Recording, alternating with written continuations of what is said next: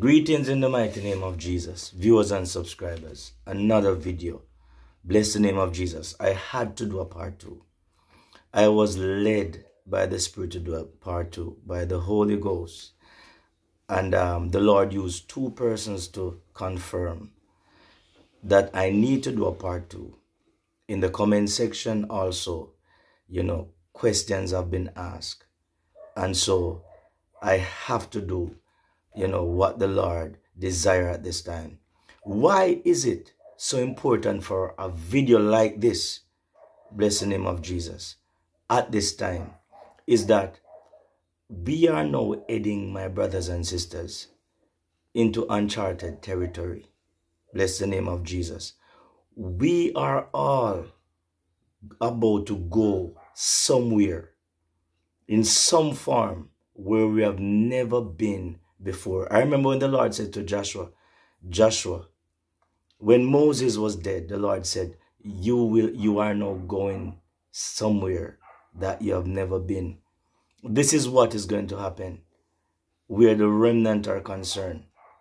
As I mentioned about going places that we have never been, my brothers and sisters, it's important for us to be concerned about CERN.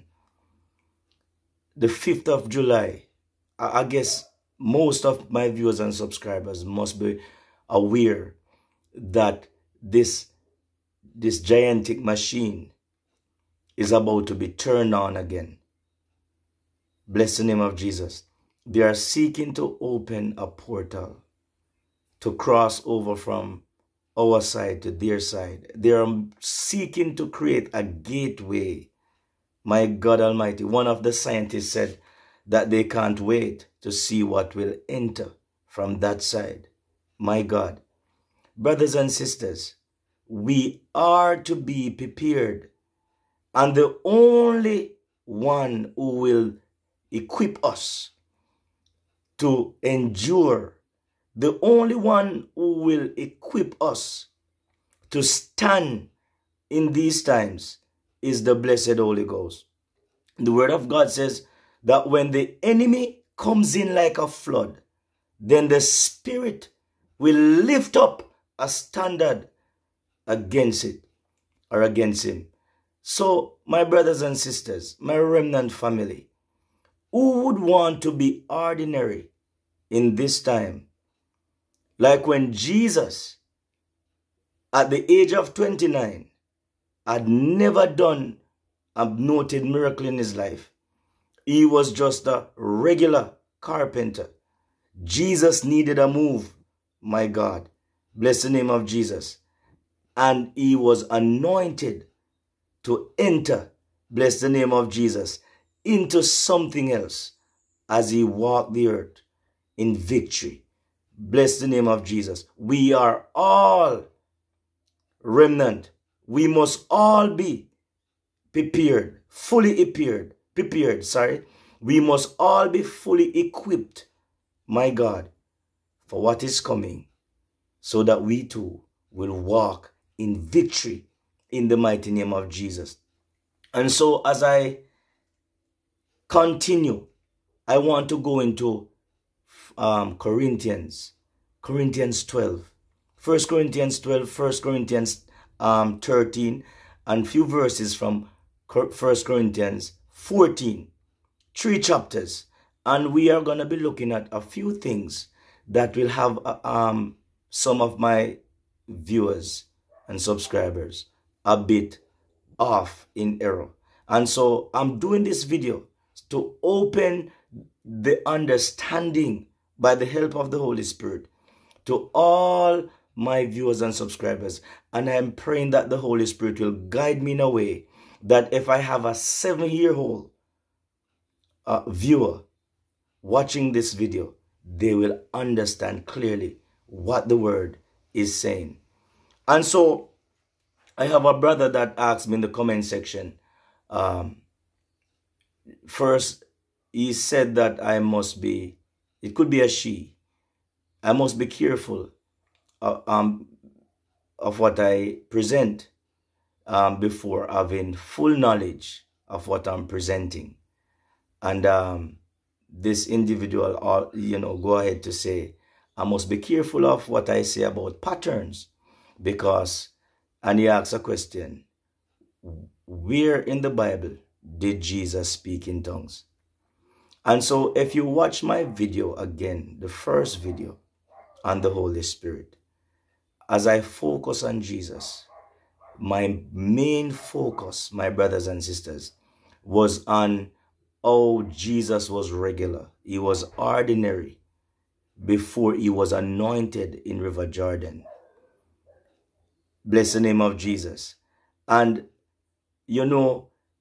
when I think about the question, there are quite a few believers that believe that, he spoke on the cross at the 9th hour.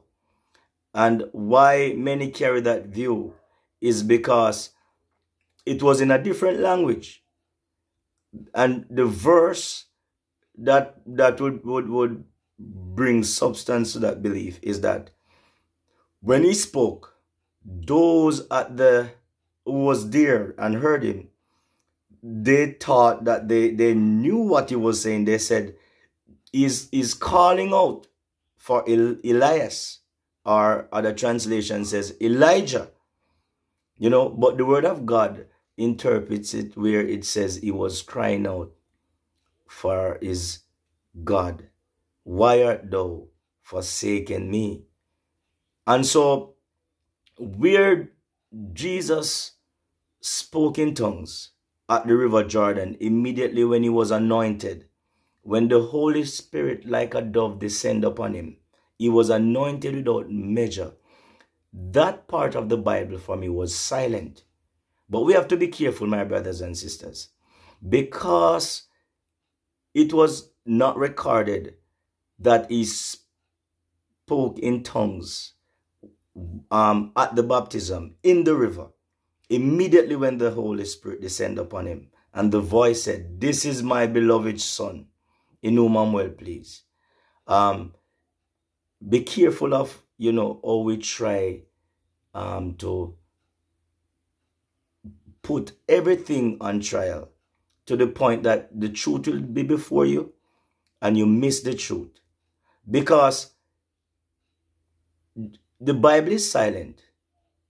We have never read where when Jesus was praying, he was praying in his prayer language. It's not recorded. But you think that we should run the risk to believe that Jesus has never prayed in tongues. He has never prayed in another language. When he was away from his disciples, away alone in the wilderness, seeking his Father strength. I'm going to show you, even when Paul was filled with the Holy Ghost, the Bible too is silent. Nowhere in the record show you where when Paul was filled with the Holy Ghost, he spoke in tongues. But at the end of the day, Paul made it clear that I speak more than all of you. Bless the name of Jesus. So there are things in the Bible that are silent. The most important thing, my brothers and sisters, is for us to understand what took place at the first church. Some people call it the first church. The New Testament church begins with the apostle in the upper room. The first move of the New Testament church, bless the name of Jesus, was the 120 in the upper room. Bless the name of Jesus. That was the first move. The first move was upon the Jews. Bless the name of Jesus. Let's focus. If we want to talk about pattern, let's focus on the first move. And I'm doing this video, my brothers and sisters, in love, because we need to all understand what we need. We need the gift. We all need the gift. And so Peter, let's begin at Acts 2 verse 38. Hear what it says. Acts 2:38 says, Then Peter said unto them, Repent, and be baptized every one of you in the name of Jesus Christ, for the remission of sin, and ye shall receive the gift of the Holy Ghost. You hear what he says? It's a process. He says, baptize every one of you in the name of Jesus Christ for the remission of sin, and ye shall receive the gift. Now, if you look at that, the gift, there's no S on it. The gift of the Holy Ghost. You know what verse 39 says?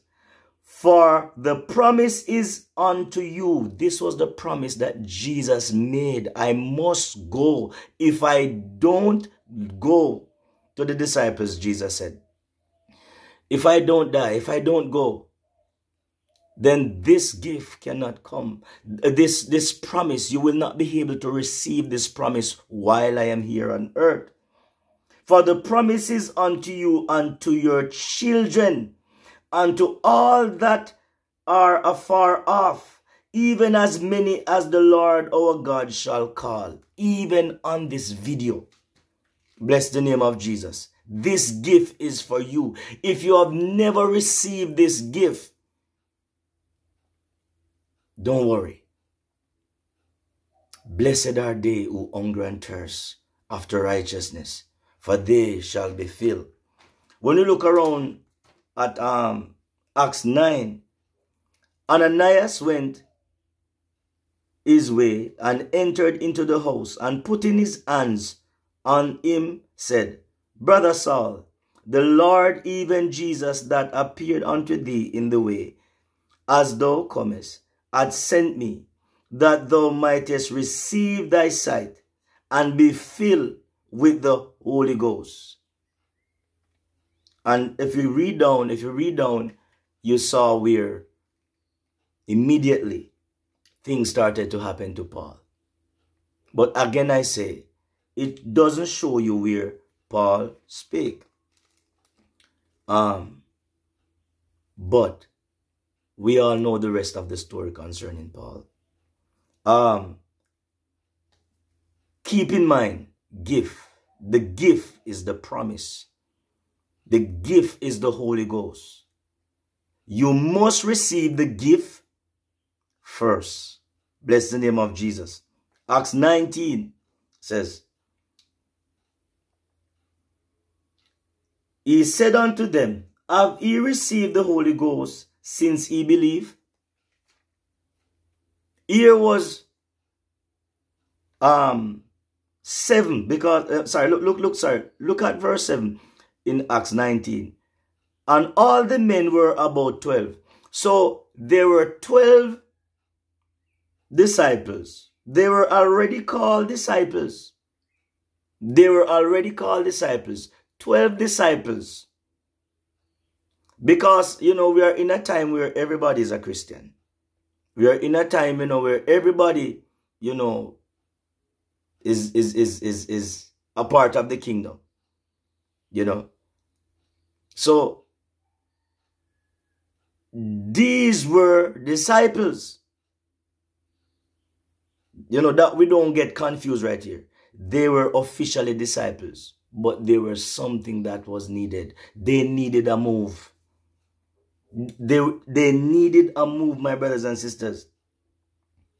And they said unto him, we have not, in verse 2, and they said unto him, this was Paul, and we have not so much as heard whether there is any Holy Ghost. There are people in the world, there are brothers and sisters out there who have never heard this teaching. They said that since we have been disciples, just like Cornelius and his household, we have never heard anything as much as there's a Holy Ghost. My God. And so, the word of God says, and when Paul had laid his hands upon them, the Holy Ghost came on them, and they spake with tongues and prophesied. Immediately. And so if this was not an importance, if there wasn't any urgency needed for this, and if we go back to Acts 8, read Acts 8, when Philip did a great evangelistic work, my God, and many were saved. The Bible said that when Peter and John, the elder, oh God, Peter, they left where they were and they went to join with Philip. And when Peter, they reached where they were going, they came up with Philip. They said, Peter asked, have they received the Holy Ghost? Have they received? Okay, Philip, they are saved. They are saved. We are happy that they are now part of the army of God. They have given their lives to Jesus. But have they received the Holy Ghost? And the answer was no. And the word of God in Acts 8 says, and Peter laid his hand, he prayed and laid his hand upon them, and they all were filled with the Holy Ghost. Talking about pattern.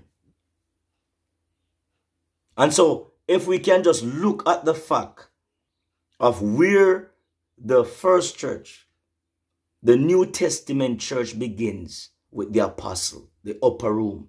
Where they had was to wait. Jesus says, you cannot afford to move. You cannot afford to miss this. You must tarry at Jerusalem. You must tarry. You cannot make a move before the Holy Spirit move. You must receive this gift. You know why? Because out of this gift comes many gifts. Gifts. The S will eventually come about. You cannot be a part of the gifts without the gift. And so that is where, you see, Paul was very intelligent. Paul was one of the most learned apostles. And even though Paul says, I put all of those things behind me. I count them as dung. In his humility, bless the name of Jesus. Let us not believe that what Paul did was abundant. His brilliance in even how he presented himself. You know why? What Paul simply was doing was just acknowledging that there is a higher level of intelligence in the Holy Spirit. And so what he did, he put the regular behind him and accept the higher level of intelligence, of knowledge. The all-knowing God who was now living through Paul, through the power of the Holy Ghost. And so as we go into Paul's writing, we find where believers read and get thrown off by misinterpreting, by misunderstanding, by being on the surface with what is said, and they run away with the wrong belief by just being on the surface. And I'm not saying this in a disrespectful way. You know, I am just trying to share, you know, things that can let us be caution at times. Take caution. None of us is perfect. And so when we read the word, we have to read it with a hope in mind. Because if we don't, we're going to be searching for something to strengthen our belief. But where the word of God it remains true. Now, hear what Paul says in Corinthians 12. He says, at the beginning, he says, no concerning spiritual gifts. You hear that? No concerning spiritual gifts G-I-F-T-S. Gifts. There cannot be gifts without the gift, the promise, the main gift. The Holy Ghost is one. But when you are filled with the Holy Ghost, the gift that was promised by our Lord and Savior Jesus Christ, then out of that birth many gifts. Bless the name of Jesus. Bless the name of Jesus. I would not have you ignorant. So Paul in the Spirit knew that there would be many confusion concerning topics like these. And so he continued, he said, he know that ye were Gentiles carried away unto these dumb idols, even as ye were led.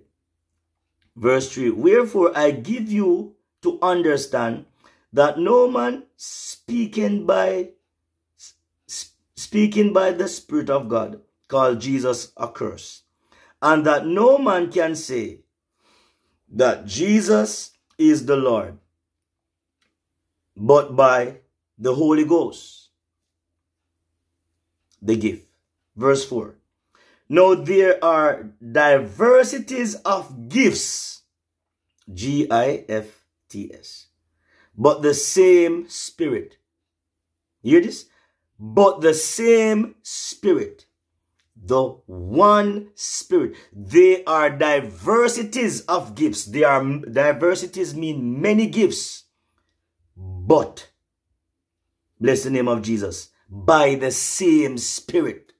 These gifts, these diversities of gifts come from the same Spirit, comes from the promise. Bless the name of Jesus. And there are difference of administration, but the same Lord. There are difference in administration, but the same Lord. And there are diversities of operation, but it is the same God which worketh all in all. And so the difference in administration means where the church administrate.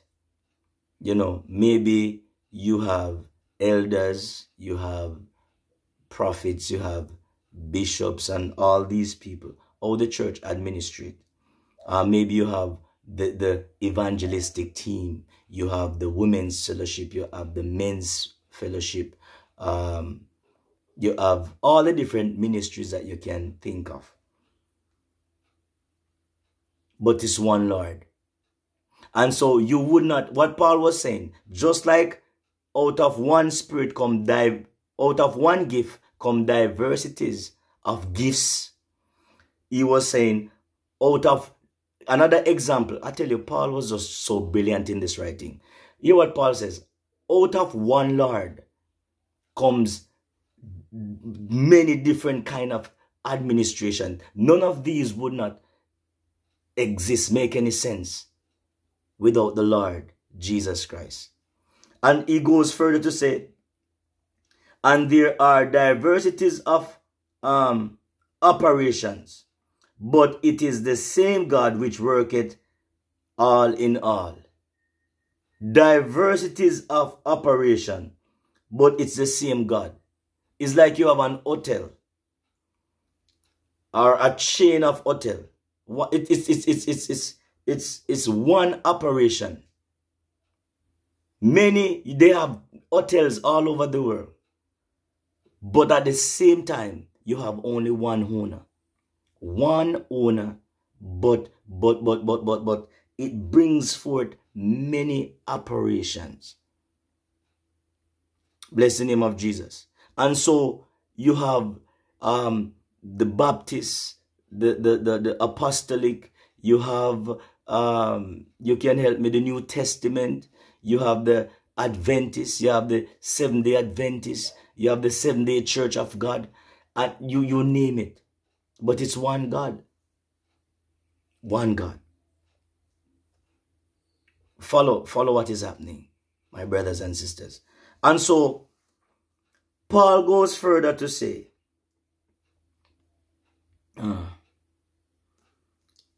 but the manifestation of the Spirit is given to every man to profit withal. You hear what he says? He used a very key word here. So the manifestation of the Spirit. When you are filled with the Holy Ghost, then out of that gift, the manifestation of the gifts come forth. The manifestation of the Spirit is given to every man to profit withal, to profit the organization, to profit the kingdom.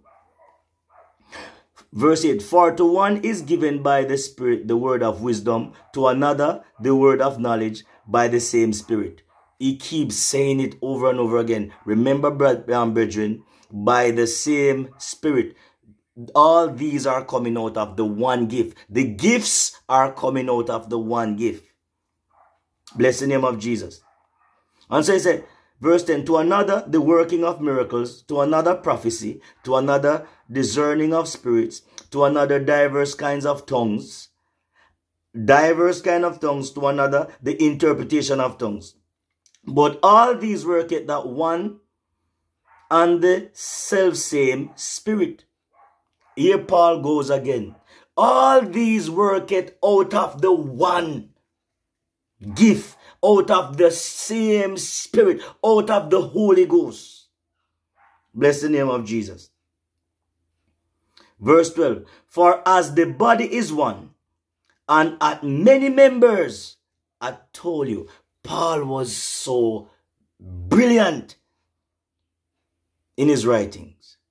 Brilliant. For as the body is one, and hath many members, and all the members of that one body, being many, are one body, so also is Christ. Oh, bless the name of Jesus. Verse 13 is so, verse 13 get me excited. For by one Spirit, verse 13 is getting me so excited. For by one Spirit are we all baptized into one body.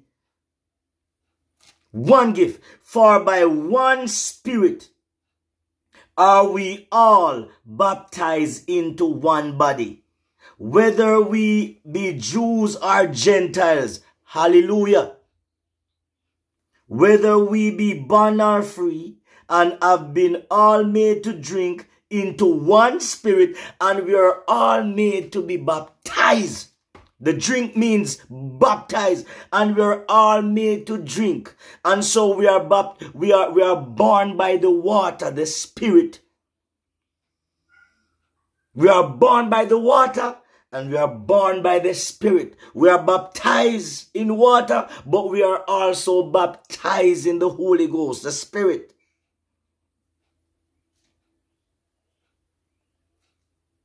Bless the name of, for by one Spirit we are all baptized into one body, whether we be Jews or Gentiles, whether we be bond or free, and have been all made to drink in one Spirit. For the body is not one member, but many. Bless the name of Jesus. So, he goes on to say, so if the foot, start to bring contrariness, if the eyes start to, behave like, I can do this by myself, or the hands start to behave like, I can do this, to save time with all the reading, then that would make any sense. All the gifts that came out of the gift is for one purpose, is to bring glory to the kingdom of God. Simply put, bless the name of Jesus. And so, it goes down to say, in verse 27, know ye are the body of Christ, and members in particular. And God hath set some in the church, first apostle, secondarily prophets, thirdly teachers, after that miracles, then gifts of healing, helps, governments, diversities of tongues. And he started to ask a question. And this is where the trouble comes in, where I'm going to be going to that verse that threw a lot of believers off. Paul says, in my own word, is all apostle? Are all prophets? Are all teachers? He's asking, is everybody the same? No. I don't have eyes around here. These are not my eyes. These are my eyes. That's it. So not everything that you're seeing now is my eyes. Bless the name of Jesus. He says, are all workers of miracles? Everybody in one church. Everybody has the same gift, miracles, and nothing else? No, that would not be good for the kingdom of God. No. Bless the name of Jesus. Verse 30 says, of all the gifts of healing, everybody, all the remnant, the gift is healing. Do all speak with tongues? And this is where a lot of people said, no matter what he shows me in this word, what he's saying is wrong. Because the Bible says, not all. Do all speak with tongues? Meaning that the Bible make it clear. Just as how it would not be good for everybody to be teachers only. It would not be good for everybody to have the gift of miracles only. It would not be good for everybody to have the gift of healing only. Then it would not be good for everybody to have the gift of speaking in tongues. But my brothers and sisters, in all the gifts, there's a difference with one of the gifts. And we have to be careful of going around in error. Because this gift, the gift of tongues, it's in the package of the gifts, but it is used for something else. It is used for something else. Bless the name of Jesus. And so, he says, but covet earnestly the best gifts. G-I-F-T-S. So at the beginning of verse 12, Paul made it clear, verse 1, that he's talking about the gifts, not the gift. And at the end, he finished it the very same. He's talking about the gifts and not the gift. Bless the name of Jesus. And yet, Paul said, and yet show I unto you a more excellent way. Paul says, I don't think I want to end right here. There have to be a continuation. So let's go down into chapter 13. Paul says, though I speak with the tongues of men and of angels and have not charity, I am become as sounding brass or tinkling cymbal. And so I have many Seventh-day Adventist believers. We are good friends. You know, maybe there are those who would want to stand off on the channel. You know, but you don't really know me like that. I am very good friends with my Adventist brothers and sisters. And there are times when we talk, but I try to avoid debate. But we share. And the belief of the Adventist arena is that the gift of tongues is only about Spanish, French, Chinese, Japanese, English, patois, all the different dialects, all the different languages. That's tongues. And so what took place in the upper room, you know, was all about those who are on the outside heard everyone as they speak in their own language. God is very intelligent, my brothers and sisters. God knew that these apostles would be sent throughout the earth. Bless the name of Jesus. And so you did not have a school in those days that teaches many languages, so that when you as a guest goes to a hotel, there is somebody at the hotel to interpret what you're saying.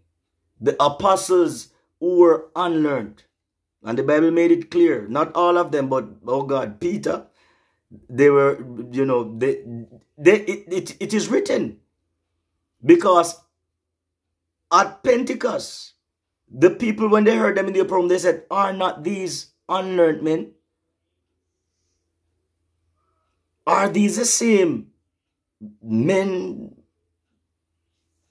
You know, or we class people at times. And so, it's not that, my brothers and sisters. It's not that only. Because a sister of mine said yesterday in the comment section, Sister Endure, she gave a very example. She was at her church. An African guy was about to commit suicide. He came into the church. She said she was there. And the Holy Ghost moved upon a believer, a man in the back of the church. And he spoke in tongues. The African language was warning the young man not to do it, not to take your own life. And it was an awesome Sunday, or whenever that took place. Yes, when we speak in tongues, the Lord will use us. That's why you have diversities of tongues. Diversity of tongues. But as an Adventist or anybody who just believe that tongues are just basically Spanish and all our earthly language, then what would you do with 1 Corinthians 13 verse 1? Hear what Paul says. Though I speak with the tongues of men and of angels. And of angels. That means that though I speak with earthly tongues, and though I speak with heavenly languages, because if it is tongues of angel, that means that it's an heavenly language. And that is why when we go further into the word, my brothers and sisters, we will find where Paul tells us that when we speak in tongues, we speak direct to God.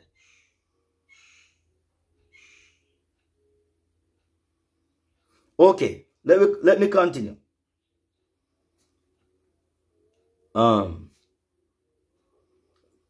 So it says,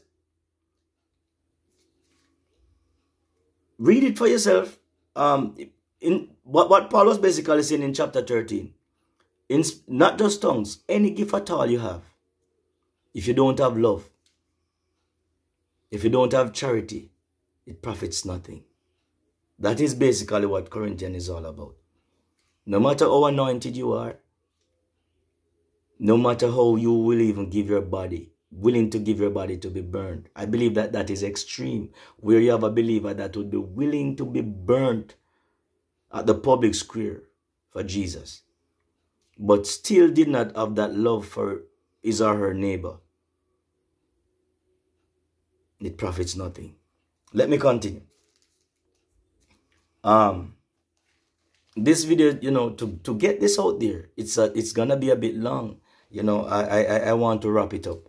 Verse 14, it says, chapter 14, Paul says, follow after charity and desire spiritual gifts, G-I-F-T-S, but rather that he may prophesy.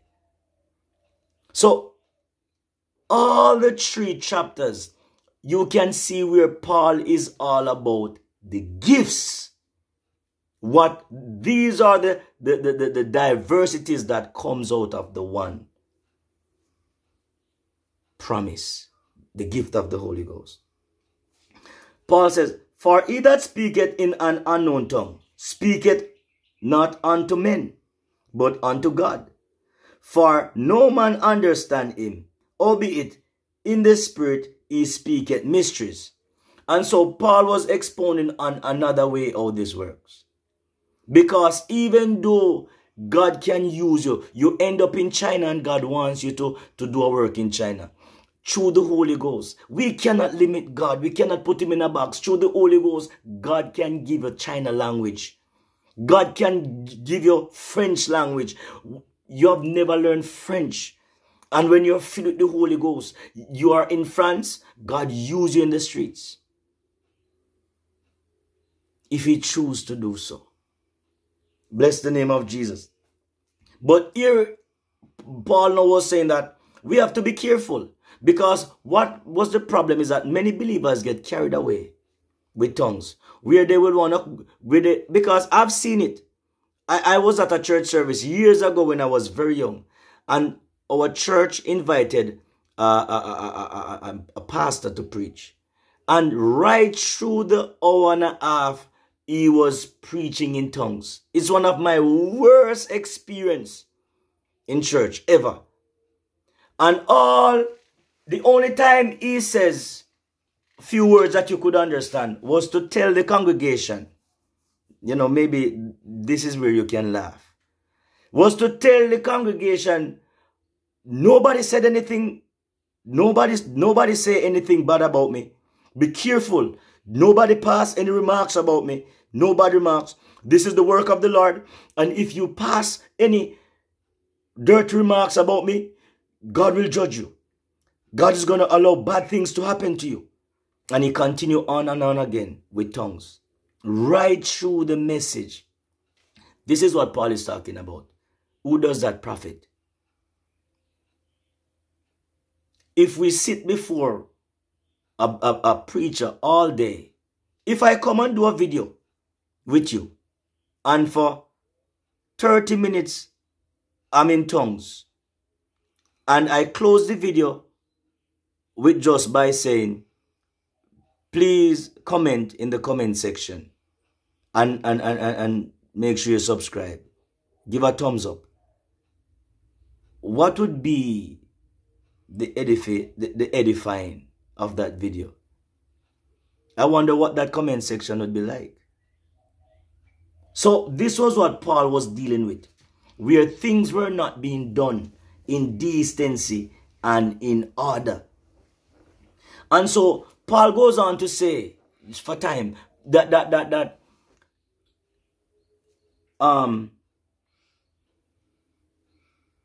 Paul goes on to say that if you speak in tongues, make sure that there's an interpreter there. But what? That is when you're speaking to people. In the church, my God, we all cannot be having a conversation and everybody at the same time speaking in tongues. That's chaotic. That's confusion. And so anything for the church must be done in decency and in order. So one person is speaking, speak. But make sure that there's an interpreter if it is for the church. But if you're in a prayer meeting and I am down on my knees, everybody, we are going into a season of prayer. What's wrong if the Holy Ghost takes over and I'm in my prayer language? My brothers and sisters who are next to me, it's not your business to hear what I'm saying unto the Lord. I'm just saying, speaking unto God. Bless the name of Jesus. And so, verse 14 says, for if I pray in an unknown tongue, my spirit prayed by my understanding is unfruitful. What is it then? I will pray with the spirit and I will pray with the understanding also. I will sing with the spirit and I will sing with the understanding also. Bless the name of Jesus. Else when thou shalt bless the spirit, how shall he that occupy the room of the unlearned say amen, and they giving of thanks? Seeing ye understanding not what he said.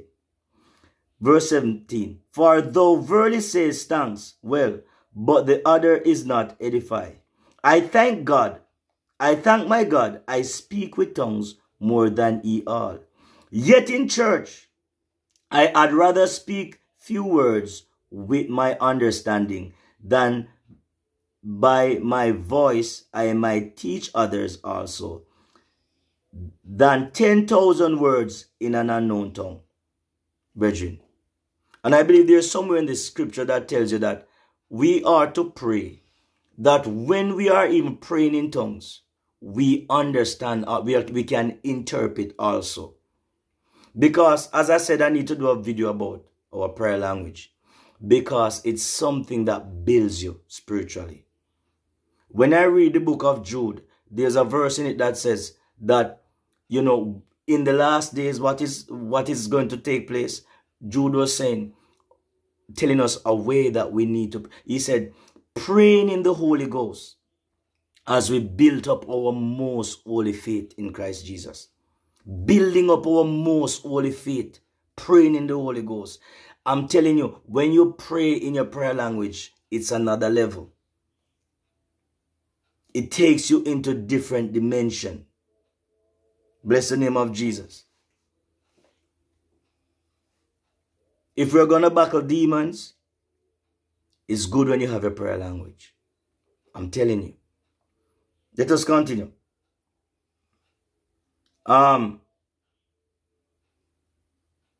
Verse 20 said, brethren, be not children in understanding, albeit in malice be children. So, don't be children in understanding, he's saying. But in malice, yeah, you can be children. But in understanding, be men. In the law it is written, with men of other tongues and other lips will I speak unto his people. So it is written. It is written that God is going to speak to other people through tongues.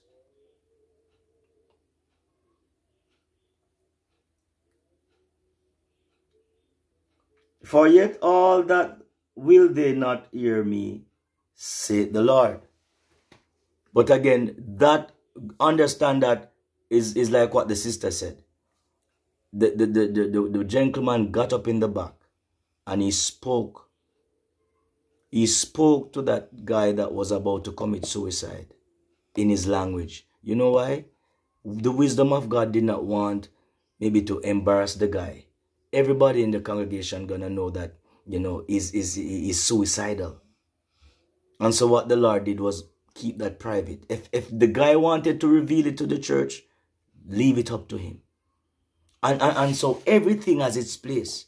But what we cannot do, my brothers and sisters, is to say that the sign, the evidence is not for all. The evidence is for all, my brothers and sisters. Verse 22 says, wherefore tongues are for a sign. These are not my words.